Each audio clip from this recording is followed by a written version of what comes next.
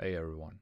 So finally TweakPHP is ready for the beta release. It was alpha, which means only devs could install it with a lot of npm install and cloning the repo and all this stuff.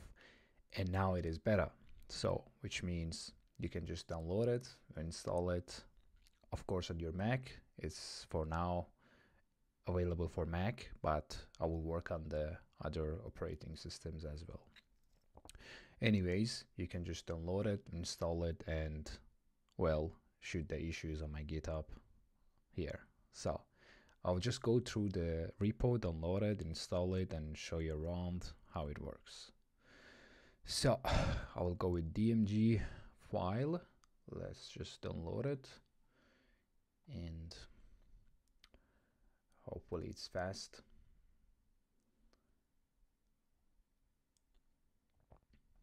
Ready. All right, just drag and drop and TweakPHP. Of course, you're gonna need to do some magic because I don't have the budget to sign the app.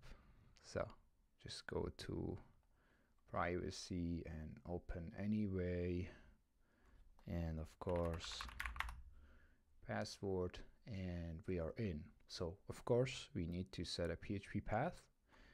I will just say this is my PHP path already.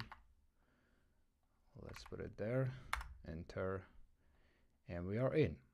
We also have a Laravel by default, Laravel 11 on PHP 8. So let's just say echo hello from TweakPHP and command R. There you go. Let's just run some I don't know, Laravel commands. I don't know why it doesn't load the collections. Maybe it's something wrong with the Laravel one, but anyways, let's just say user all, and there we go. So you can open a project, you can do some settings like changing a theme for, I don't know, let's go dark mode, light mode, and you can change the layout. What else? You can change the font size, wrap it or not, and that's it for now. Yeah, more features will come soon.